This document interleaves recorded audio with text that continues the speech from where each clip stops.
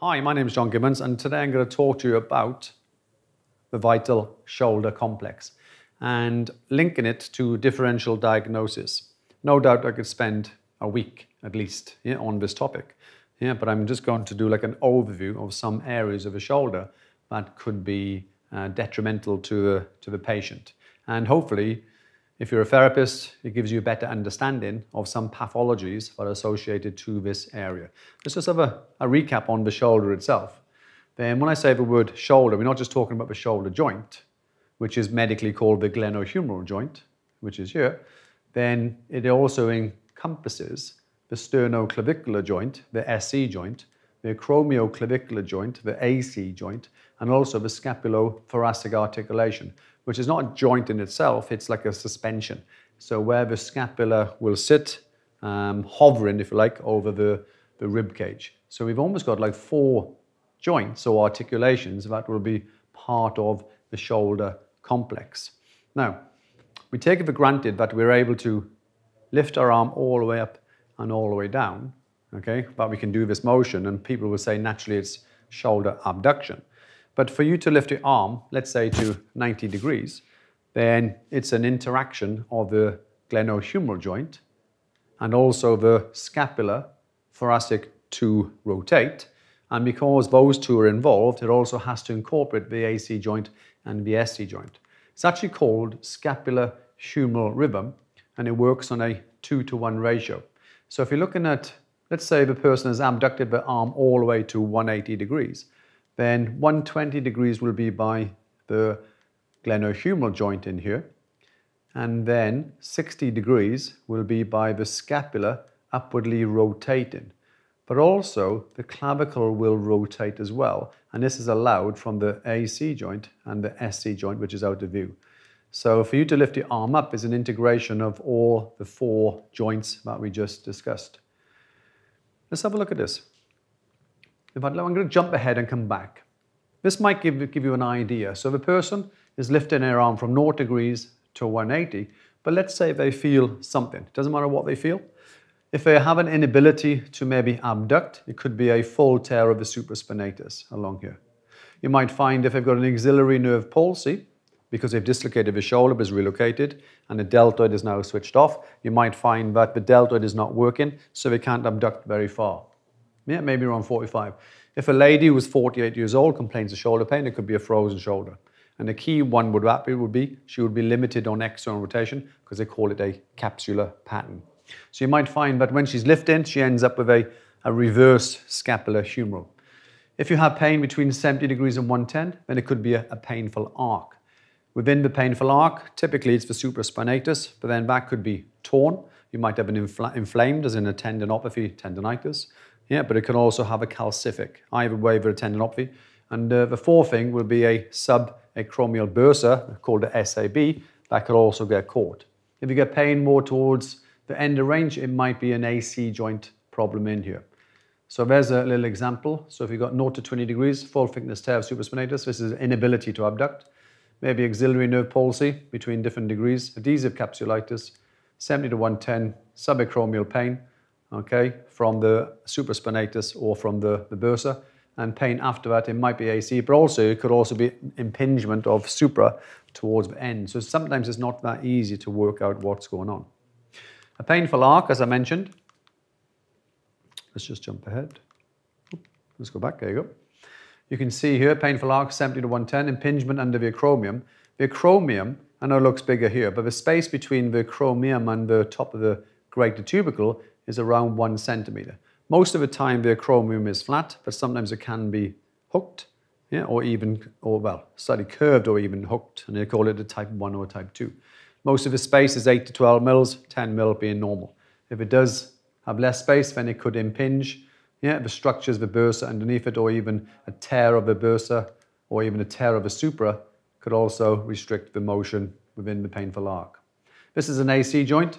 So we are typically, there are many grades, but to keep it simple, we'll talk about 3. So we have a grade 1, which is a minor tear, grade 2, a moderate tear, and a grade 3, a full thickness tear. You can see the ligament is partly torn here. So this is the coracoid process. This is the clavicle. All right, so this is called the coracoclavicular ligaments, also split into trapezoid and conoid ligaments here. And then this is the coracoacromial ligament along here. So this is the AC ligament.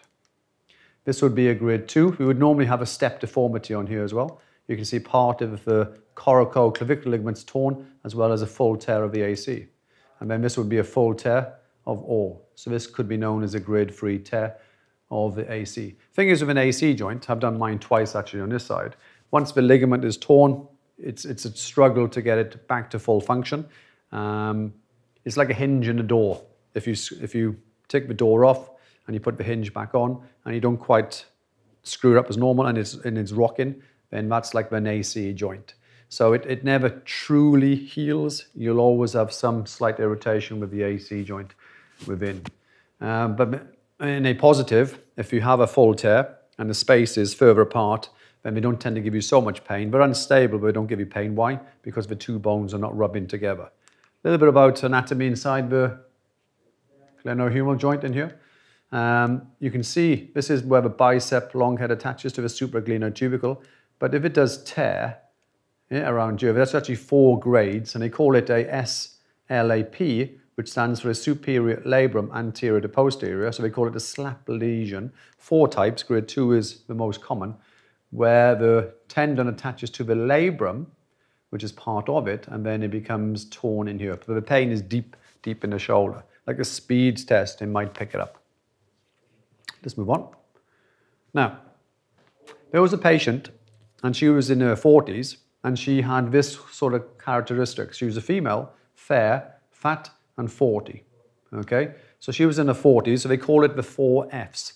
And she comes to see me because she had pain in her shoulder, but she didn't have any symptoms when she lifts her arm all the way up and all the way down.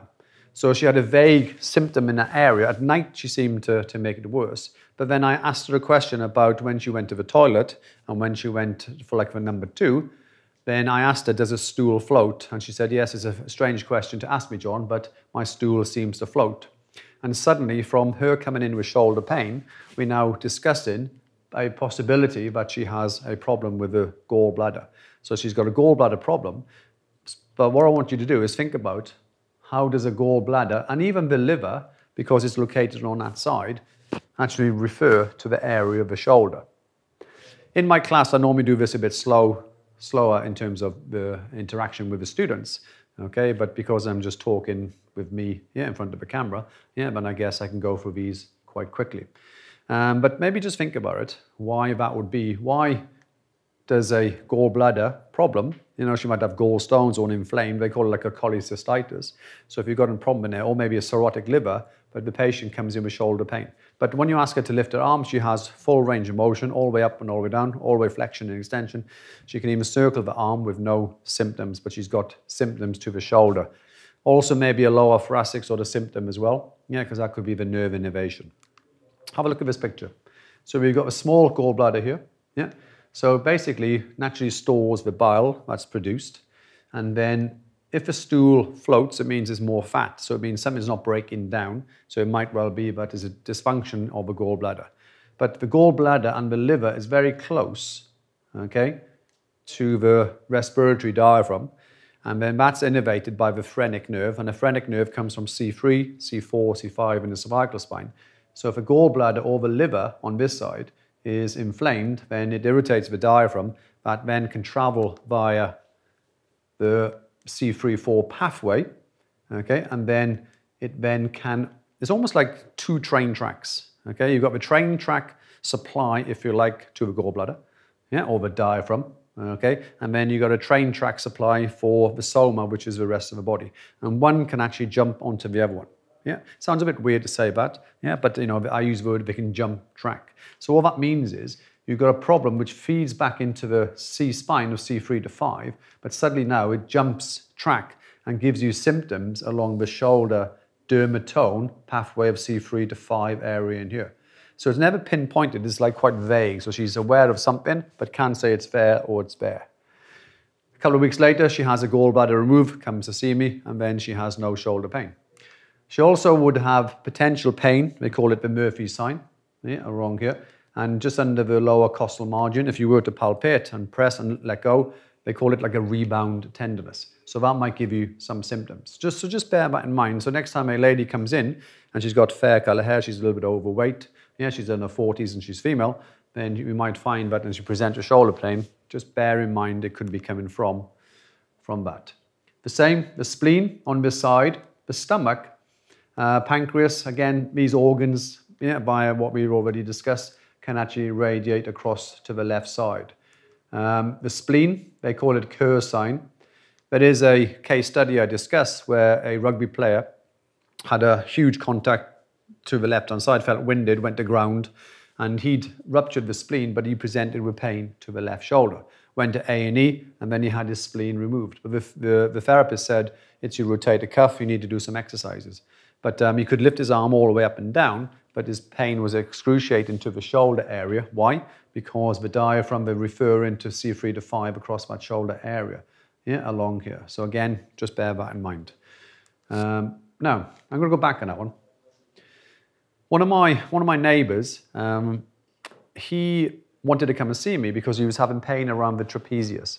I was actually away, so I couldn't see him. And his wife contacted me and she said, well, maybe I'll see somebody else. But anyway, a week or two later, she says to me, he now has a persistent cough, a painful persistent cough. But remember, his pain was in his trapezius to start with.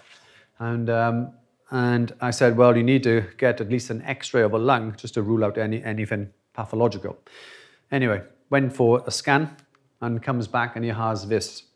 So if you look closely, you can see on the right side, it is known as a tumor, but is named after a American pathologist called Henry Pancoast. So they call it pancoast tumor. And it's normally in the top corner of the right lung in the apical part. So it's there's top, almost like the bats in the cave. The apical right up the top, that's where it would be in the majority of and he actually had a stage 3 pancoast tumor. Went through a process of chemotherapy, radiotherapy, he's okay now. Yeah, but he would have seen me with pain to the shoulder. And you can also see the proximity to the brachial plexus, and it can refer across that sort of area in here. So you can see that he could come in with shoulder pain or even arm pain, hand pain, yeah, anything tingling. If this manifests, it could lead on to something called a Horner syndrome. And a Horner syndrome is 3 things. You'll notice, yeah, ptosis, meiosis, anhidrosis. So the drooping of the eyelid around here, okay? Pupil is constricted in comparison. And then also this area of lack of sweating on one side of it. But you won't really see this unless it's in extreme cases. Most of the time they'll get dealt with before they get to this stage. Now, have a look at this one, okay? I'm not going to explain anything until I show it to you. This is left side only. You can see the green lymph nodes, not green obviously, but just for demonstration. You can see, and they're called the Virchow lymph node, named after Rudolf Virchow. I think it was like in 1848 or 1868, so one of the times. And so it sadly relates to the thoracic duct, which is a long duct for the lymphatics. If you have a secondary metastasis and it blocks, then where the duct is trying to drain into the vein, the subclavian vein, it gets blocked. So they tend almost like a floodplain. So it tends to flood, if you like, within these lymph nodes in here because they can't get through its normal passageway. And it does tend to indicate a secondary metastasis, yeah, typically maybe from the stomach, yeah, or some form of colonic sort of area. So again, you can see the proximity to the lymph nodes, yeah, around that sort of area. So if it does contact around here, then again, the person could come in, yeah, with pain to the arm and the shoulder. So I've covered a few things on there. I'm not saying I've covered everything. I will be producing more YouTube videos where I talk about other shoulder, neck pathology. But I do hope you enjoyed the talk. And if you do have any questions, just leave them on YouTube or send me an email, and I'm sure I'll get back to you. Thanks again for watching.